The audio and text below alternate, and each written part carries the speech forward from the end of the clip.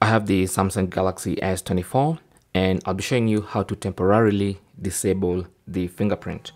So as you can see, I have a fingerprint, but if I want to temporarily disable it and use my alternative unlock method, which for me is a pattern, for you it could be something else like a PIN or password. So to do that, just go to settings. Under settings, scroll down to lock screen and always on display, tap on that, and then tap on screen lock type.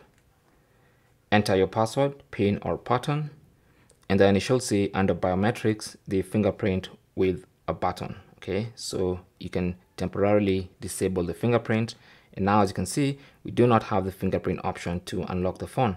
We have to use either the password, PIN or pattern.